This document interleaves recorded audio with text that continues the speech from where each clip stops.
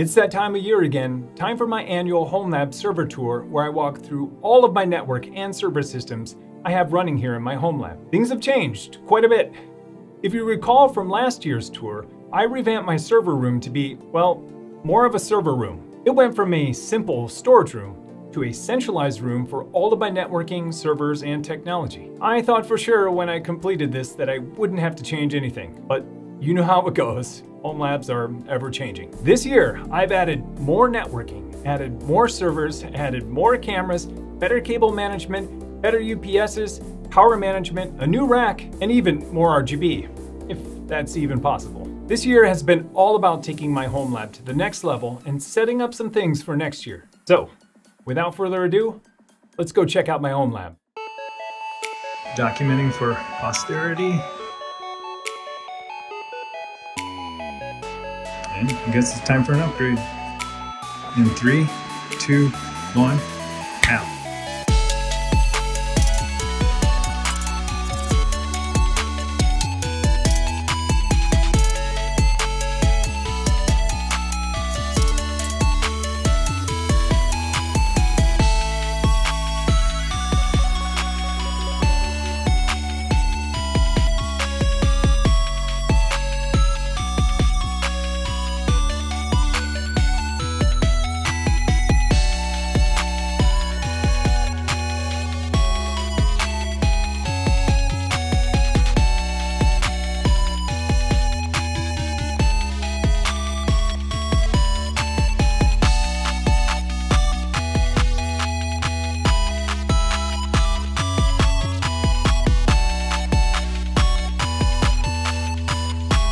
In 3, 2, 1, out.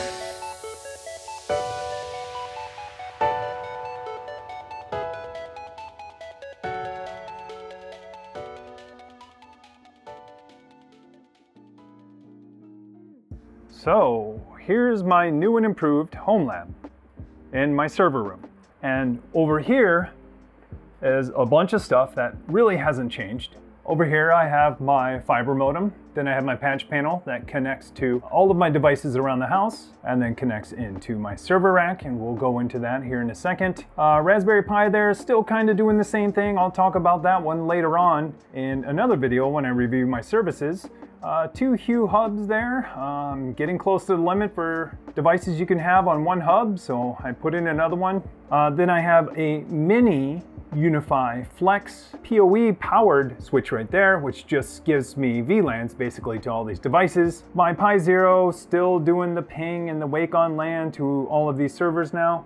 And then my HD home run to record my TV that connects to Plex, that connects to an antenna way in the attic, and that's how I watch all of my TV, especially PBS. And so this whole entire panel is connected to this surge protector right here. This is all backed up by battery power from this. And then over here is just room to grow. I don't even know if I'm gonna grow. I kind of hope I don't.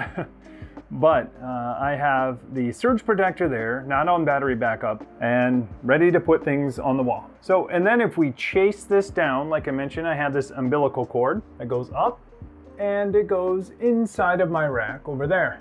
And you can see my professional placement of this access point. This was kind of here for testing, but it's actually doing okay pointing up from the basement and serving some of my devices. So I need to find a more permanent place for it, but this is as good as it gets for now for one in the basement. So let's come back here and look at the server rack. So this is my new server rack. I covered this in a previous video, but it's a SysRack server. It's all the way enclosed. Don't know if you can tell, but there's glass right there, and it has a door here on the front. Having this enclosed does wonders for the sound. I don't know if you can hear it, but it's a lot quieter now than it was before, and I have more devices in here now. The only downside is that it traps heat. So you can see it's 82 degrees in there. I have this kick on when this thermostat in here reaches 85. And it'll blow that heat out, and it stays on for literally 30 seconds because it just pulls that hot air right out, and then the fan kicks back off. So, and this isn't really touching anything. It's actually hovering like above my switches, so it is giving off a lot of heat. So this is kind of deceiving. It's really not that hot in there everywhere. It's just that hot where it is placed right now. So anyways, let's open this up and let's see what's new and changed and improved. Okay, so for my patch panels, I don't know if you saw this in a previous video, but earlier this year I upgraded my PoE switch, which is in the middle. I had a 24 port, which is now down there and not being used.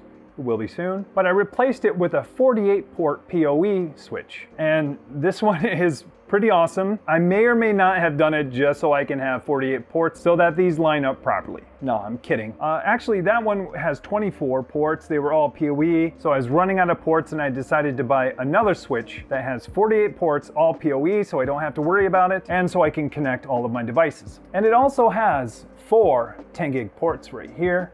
I have a couple in here for testing and then an uplink down to my UDM. So now I have 2 of these patch panels with pass-through keystones on them, and I wire them all in the back and then loop them down. So I don't know, it's kind of nice having a switch in the middle and then your 2 patch panels above and below so you can wire some up and below. This is the first of many unpopular opinions, networking in the front.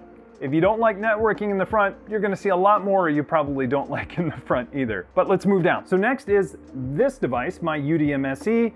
This isn't my UDM Pro. I sold the UDM Pro to a friend and upgraded to a UDM SE. Honestly, I didn't need to actually upgrade. It does give me some additional PoE ports, which is nice, but really I wanted to upgrade the internet because the internet has 2.5 gigabit on the WAN. Not that I'm going 2.5 gigabit anytime soon, but you know, upgrades. But it drives a lot of cameras, drives my VLANs, drives everything. It's really the hub of my whole entire network. And you can see over here it's a 10 gig uplink to my switch, and then it has another uplink to port 24, which port 24 is my WAN, which goes up and into my fiber modem. So that red one is my WAN. It's the only one that's a different color.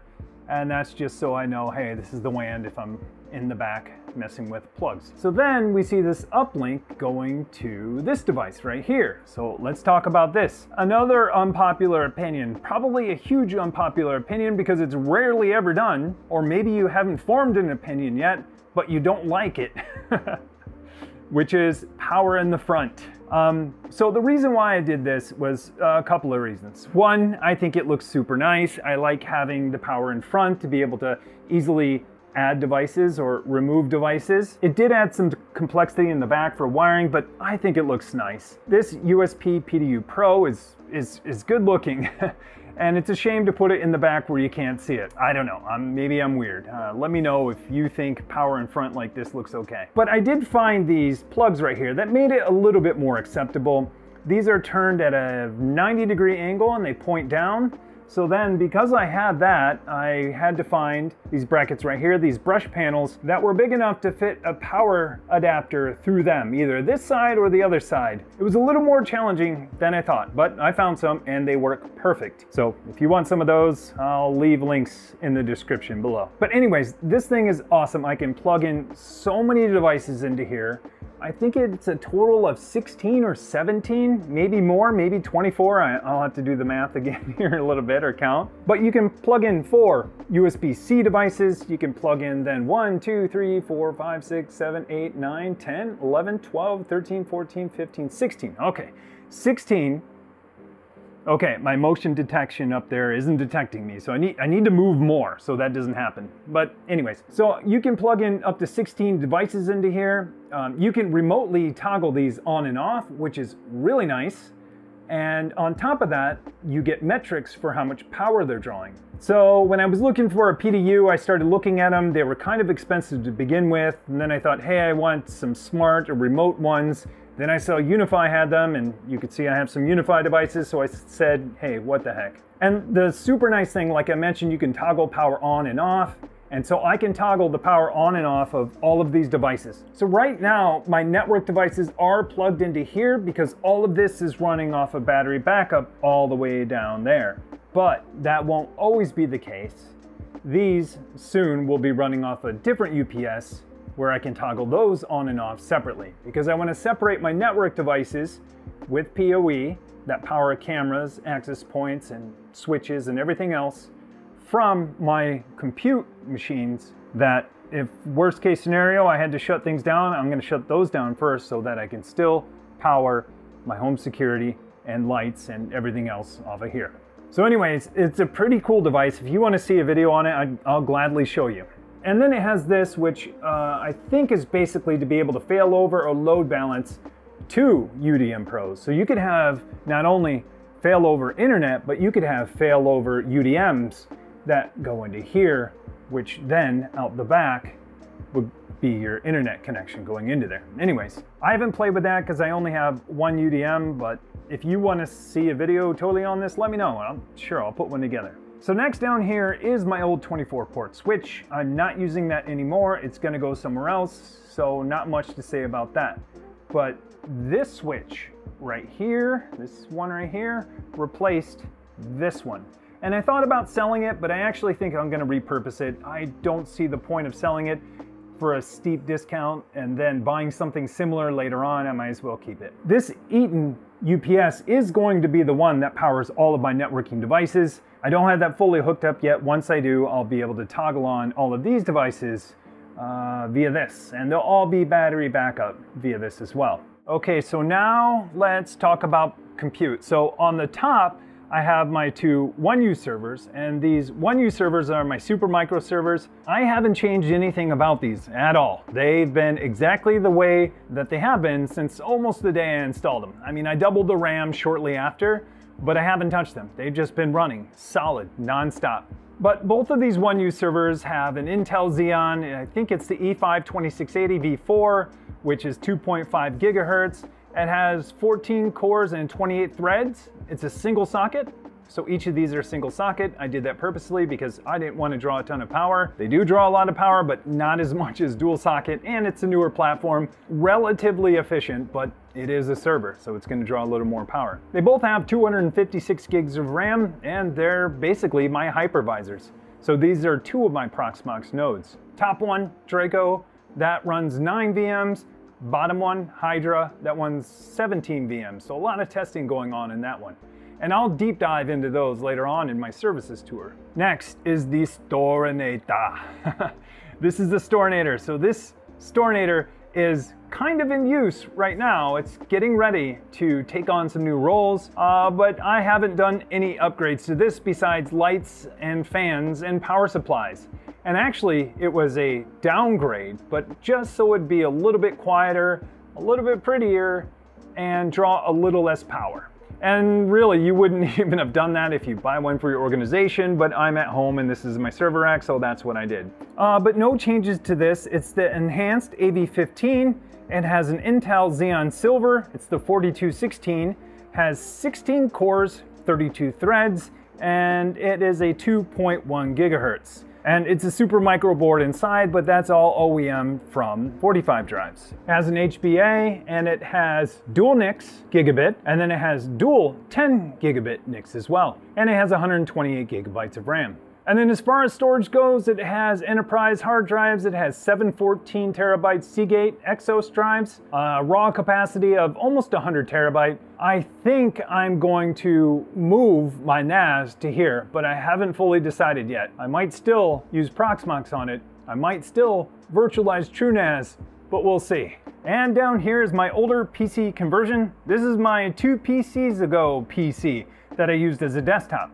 But this is just an older Core i7 Intel. It still has virtualization and VT-D capabilities, and so I'm going to continue to use it. It has 2 video cards in there now that I was using to both convert video as well as do some streaming, but for the most part, I've just been using it as another backup system. So it has lots of hard drives in there, and it backs up a lot of the things you see in here at night.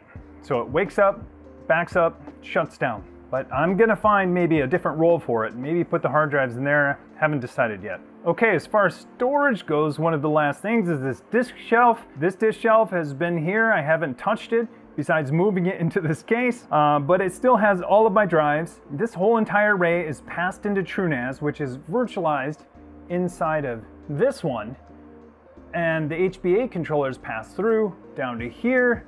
And so I have my TrueNAS ZFS pool running on these drives, which is all of my data for all of the network. I might be getting rid of this. I'm not sure yet. It does draw quite a bit of power. Now that I have this PDU Pro, I can actually see how much power each individual device is pulling. And I think with all of these drives, this is pulling about 120 watts.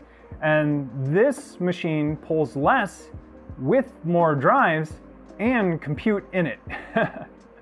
So I think I might get rid of this disk shelf, we'll see, or keep it somewhere else, and then move the data into here. Haven't decided yet, future video. And then way down on the bottom is my UPS. So this is a triplet UPS, it's a rack mount one. It's super duper nice. I actually have a battery backup extension on the back. I was able to mount them facing back to back. So that I didn't take up another 2 U of space. It's probably not recommended because there's probably, you know, a 4 or 5 inch gap in between the two, but you don't want to be like digging around in between those in the dark. But I know it's in there and I've run all of the power cables I need to out of there. So I did it back to back. Not recommended for a corporate environment, but fantastic for a home lab because I wanted to conserve some space. So now that we see that, let's take a look at the back. You can check out my cable management and I'll show you how everything is wired up. Okay, all of this connects down here. I call this the umbilical cord, going up into the server rack from the top, and that comes down here and then runs down this channel to all the devices. So the wiring job's not the best. I mean, I'm kind of proud of it. It's a lot better than I had before. But if you can see up there, it's a little tangly. I'm gonna sort that out a little bit. But for the most part, all the cables are bound together. And then what I did was I got all of these clips and I created these channels going all the way down so that they stay pretty organized. And then in between, I use some Velcro. I mean, this isn't a Tom Lawrence, you know, super fancy Tom Lawrence job or a Mac Telecom Networks. Those guys are experts, not me. This is a software engineer's way of wiring. But I think it turned out okay. Definitely better than it was before. But as I mentioned, I decided to do network on the right, and then on the left, I did power.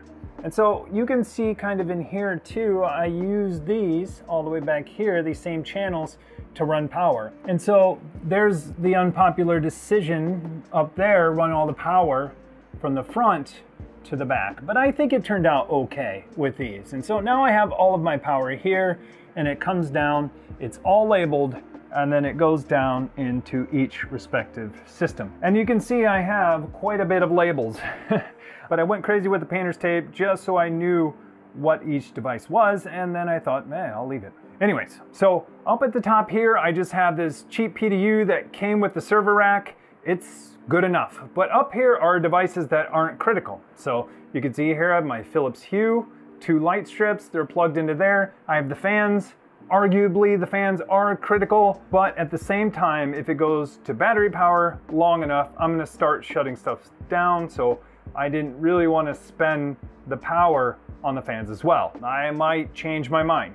Convince me otherwise in the comments. And another call out really quick is the lights in here. I know I use a ton of RGB, but now you can actually see the utility of it. When I have this RGB on in just clear white, I can see really well in my server rack all the way around. Like every corner I have, except for when you get down here, is pretty well covered. Down here it still looks okay. That might be a little bit dark on the video, but more than enough light to see what I'm doing. So even though a lot of times I change them to pink and blue and purple, most of the time I'm using them in a normal white because I'm working on my server. And I mentioned this in the first tour, but I have a motion sensor up there that when it detects motion, it turns on the lights in this room as well as in here, and it's the default white like this. So as soon as I walk into my server room, I can see right in there. When I leave for 5 minutes and there's no motion, it turns everything off. And that's the same with the RGB fan on the Storinator up front that I didn't mention, but that light doesn't always stay on either. After motion isn't detected for 5 minutes, it'll turn off the fans within the Storinator as well. That's because I hooked it up to a Zigbee controller. But that's in a different video. So anyways, as you can see, I think I did an okay job wiring. So you can see Draco up there, network cables going down, Hydra underneath, network cables going down, Storinator there, network cables going down, so on and so forth. Same with my PC conversion. And then for my disk shelf, it's just power. And I only have one power plugged in. That's just really to save power. But if one dies, I'll be in big trouble, but at least I have a backup. So I didn't want to run them both at the same time, just to kind of conserve power. And the same goes for the power. I noticed that most power supplies on cases or servers are on the left, so I decided to put all the power on the left. So these are all marked, going down and going up here into this channel. This channel's kind of getting kind of fat right here, but I think it's good enough for now. And when I add devices here, it's going to add some more bulk to this, but I think I can squeeze these open a little bit more. And these are super nice. I should get a close-up, but if you don't have these, you should grab some of these. These can bolt on anywhere. Anywhere you can get a cage nut, you can bolt these on, and you can fit cables in there, and it keeps them really nice and taut within there. And you can even bend this if you want more open or closed, and then get your wires in there, and they kind of stay out of the way. And then down here is the UPS battery extension. So this is an extender that's connected to the first set of batteries up front. And so this gives me more runtime. Last time I checked, I could get over an hour of runtime on these servers with this battery unit, this extension, along with the front one. That's pretty awesome. A lot better than the 9-10 minutes I had before. But I'm gonna see if I can get some more runtime out of that. I don't know. I'll be adding devices which will take away from runtime, but I'll also be removing or deprecated machines and taking those out, which should give me a little more capacity and a little more runtime. And the same as in the front, in the back, this is also a door. You can probably see the noise went down considerably, but I can close this door, and I'm not yelling anymore. I got pretty quiet, and that's why I wanted it in closed case. So this was my HomeLab tour. What did you think? Too big? Out of control? Crazy? Let me know in the comments below. In 2022, I expanded quite a bit. I ran out of rack space this year, and so it forced me to get a new rack, which then forced me to reconsider a lot of my options and start to shuffle things around. But don't let this discourage you from building your own HomeLab. It doesn't need to be as big and as crazy and as power hungry as this. As I always say, it can be as small as a Raspberry Pi, it can be an old used PC, or it can be virtual machines on your desktop that you might be using right now. All of these are great places to learn about technology. And so in 2023, I have a lot of things I'm excited to share with you, some that will be going right into here and part of the reason why I did expand. But before we talk about 2023, I should talk about 2022 and really thank you all so much for making this channel what it is. This year, again, has been another incredible year for my channel, and I couldn't have done it without you. Seriously, I mean it. But thank you so much for sharing this with friends and colleagues and coworkers, because it's really helped the channel tremendously. And you might not know this, but I learn just as much, if not more, from you guys in the comments and in Discord than you probably do from me. So I'm forever grateful for that too. So thanks again for all your support. And remember, if you found anything in this video helpful, don't forget to like and subscribe. Thanks for watching.